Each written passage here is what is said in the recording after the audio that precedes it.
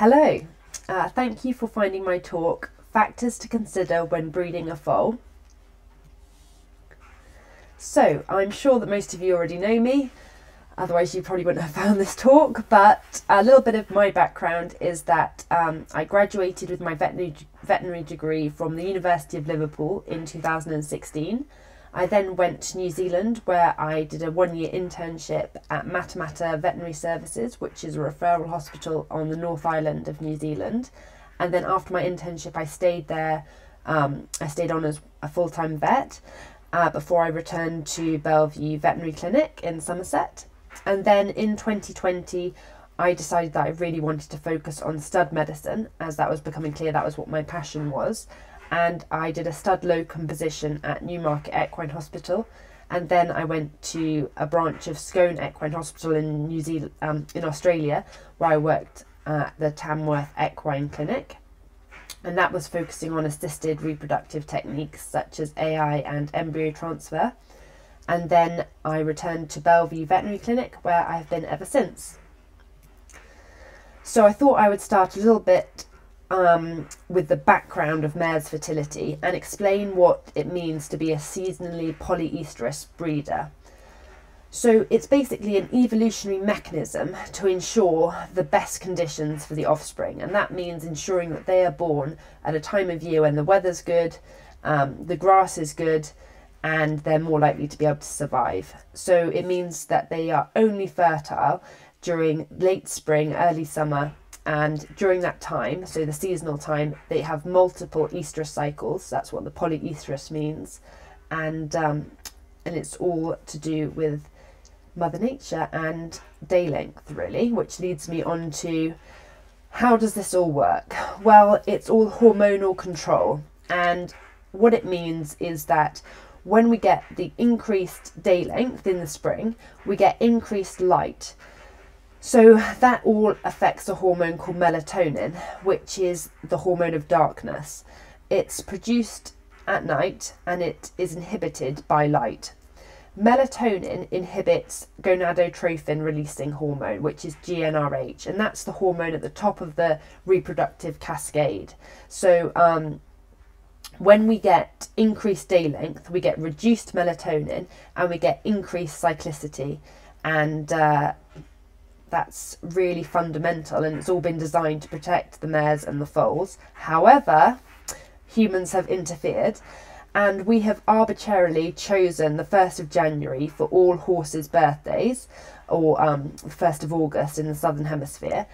And what that has meant is that's put a pressure on farm managers and breeders to try and breed the earliest foal possible, closest to the 1st of January, so that that foal is bigger, you know, or with its classmates, bigger for its artificial age, if you see what I mean, because it's going to be called a year older in January, even if it's not a year older, a whole year older. So the solution to this is to kind of trick the body into thinking it is spring when it isn't.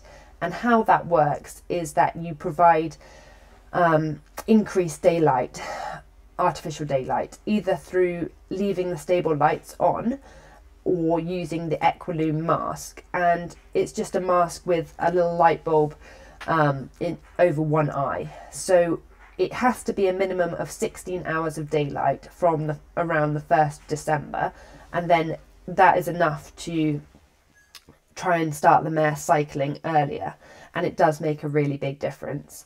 If you're leaving the stable lights on, the general rule is you should be able to read the fine print of a newspaper by them, so they do have to be fairly bright.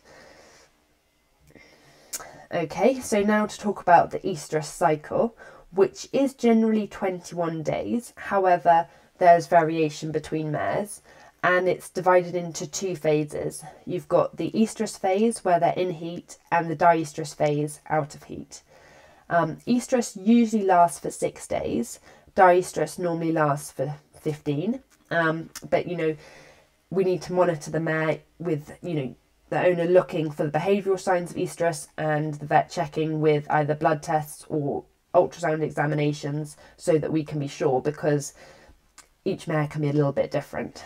And what we're aiming to do is time insemination and cover as close as possible to ovulation. So when you're watching your mare to see if she's in heat, some of the signs that she might display are raising the tail, frequent urination or posturing, winking or aversion of the vulva, and squealing. Now, these are just some general signs. Not all mares will show this, and so you can't rely on it, but just look out for it in case your mare does show these signs. So there are loads of factors to consider if you're going to be a responsible breeder. You need to think about your mare's age. I'll talk about that a bit more later, but fertility does decline with age, particularly in late teenagers. Foaling history, if she's had any previous traumatic foalings, how her foals did, whether she produced a lot of milk, things like that are really important. Health status. It might not be appropriate to breed, or it won't be appropriate to breed if your mare has had serious orthopedic issues, fractured pelvis, narrowing the birth canal, laminitis, because when she's in foal, especially late foal, late gestation, she's going to be carrying a huge amount of weight with that foal. And if her feet are not in fantastic condition, then it's not going to work at all well. It's going to be a welfare concern. Just confirmation of her udder, for instance. That picture shows a nodular mass, perhaps a sarcoid, quite close to the udder. That could potentially cause confusion for the foal when they're nursing. You need to think about desirable traits. Is your mare and is the offspring from this mare and stallion going to be adding to the equine population in a positive way? And you need to have a plan for the foal's future. Is this foal going to be a homebred that you are going to compete and have and look after for the rest of its life? Or are you aiming to have this as a sales prospect? Either way, there's a large financial commitment that you cannot always predict, because there might be complications, or there might be hidden costs to do with the stud fee, the collection of semen, the shipping. So it's something you really need to research before making this commitment. And the other one we've already discussed, the time of year. So it is not going to be possible to get her in foal in the winter. You need to think about everything on this list and probably more. So once you've decided that you would like to have a foal, you need to think about what method is going to suit your mare and what method the stallion you've chosen is available for. So if you have a thoroughbred and you're wanting to breed a thoroughbred, you're going to have to use natural cover. If you are dealing with another breed, you've got a whole host of options available to you. So artificial insemination, and that will include fresh, chilled and frozen semen, embryo transfer, ovum pickup, and intracytoplasmic sperm injection. If you're thinking of embryo transfer, you obviously also need to have a recipient mare, and that can be quite tricky. You have to time they have to be in sync really with their estrus cycles. And then cloning. I don't know if anyone else recently saw that article, how they've managed to produce a filly foal from a male horse's skin, which is kind of mind-blowing. But anyway, back to the topic. The Bellevue is a Beaver approved artificial insemination practice, and both myself and David have extensive experience with this, and I also have some experience with embryo transfer.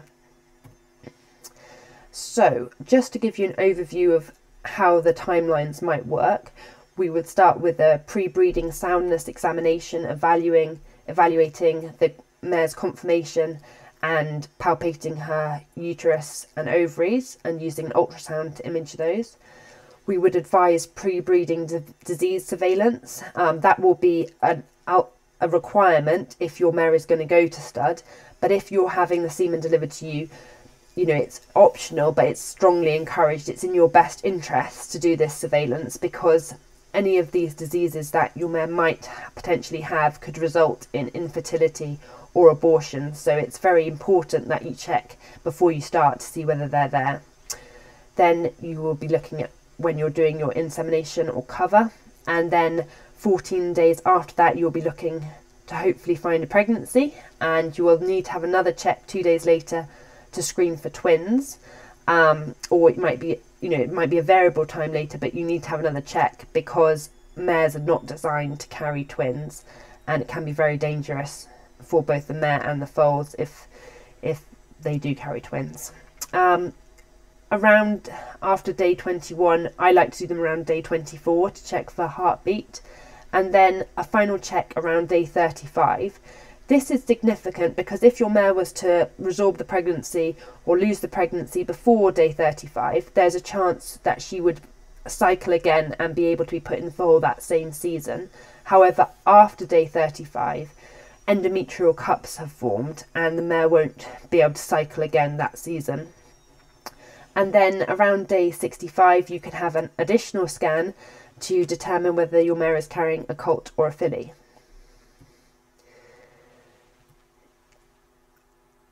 So pre-breeding disease surveillance, as I've mentioned, this is an absolute requirement when your mare is going to see a stallion, but it is also extremely heavily encouraged if you're using AI, because it's in everyone's interest to survey for these diseases because they are prevalent in the equine population and they can cause a whole host of problems.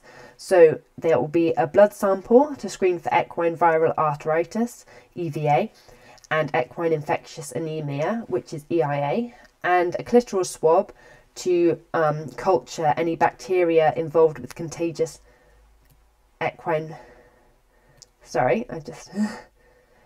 metritis, and an endometrial swab, which will also screen for contagious equine metritis, but it will also grow any other bacteria that might be there and you need to know about, because that could be a reason why your mare would fail to conceive. So I just put these up for interest of what you might see at different stages, a sort of timeline. Beginning on the top left is a twin pregnancy at day 14, so one of those will need to be reduced, and then next to it is the single pregnancy on day 14, and then as we go across the top the embryo is developing, and this is when the heartbeat is a little flicker and visible, and then on the bottom row the rapidly expanding fluid and developing foal, and then you can really see the skeleton at about day 55, which is quite amazing. Wanted to just put this slide in. Please do not underestimate brood mares. Sometimes people think they're just old, they're not competition horses, they're just living out in a field, but actually, they can be quite feral in those few months when they're carrying the foal and not having a lot of handling. And the picture on the left is one broodmare that kicked another quite badly, which is not uncommon. So you need to be careful when they're all out in a herd together.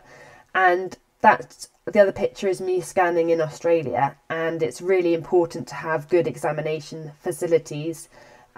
If I have any doubt, I will also sedate the mare, because it's really not worth the risk to injury to people or horses if you're not using the appropriate facilities and safety mechanisms. So just going to talk about age a bit more. So you can breed from 2 years old. Peak fertility is around 6 to 7 years old, and it rapidly declines from 15 years old. The pictures are from a mare that came in for a pregnancy diagnosis but actually had a uterus full of pus, basically a pyometra. These lavages, which we often do, should come out clear so you can read through them, but as you can see, this is opaque and thick with pus. So older maidens struggle because the uterus is more fibrous, and the cervix can be fibrous as well and fail to dilate. So it's quite common to have an inflammatory reaction after cover, but in a younger mare, the inflammatory material can be reabsorbed through the lymphatics or ejected out of the cervix, whereas an older mare, it can just sort of sit there and fester at body temperature and create a perfect bacterial soup. So age is important. Wanted to talk to you a little bit about some terminology. A Caslix vulvoplasty.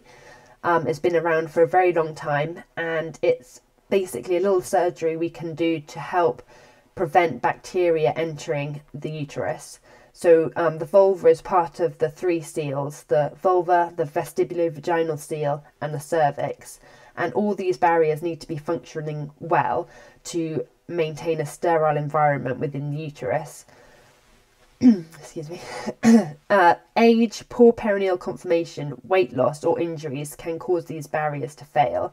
So if the vulva barrier is failing, what we do is we do a surgical incision and then stitch the vulval lips together, leaving an opening at the bottom, so maybe 2/3 stitched together, so that it prevents poo getting into the vulva or other bacteria. So if your mare has one of these, they then must be opened prior to foaling, otherwise it's going to tear quite badly.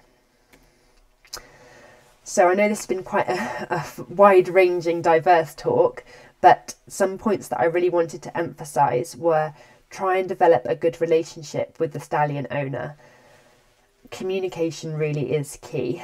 There's so many moving parts involved with getting a mare in foal, and often, you know, the plan is fluid, so you need to make sure everyone understands and we're all working towards the same goal, but communication is really important.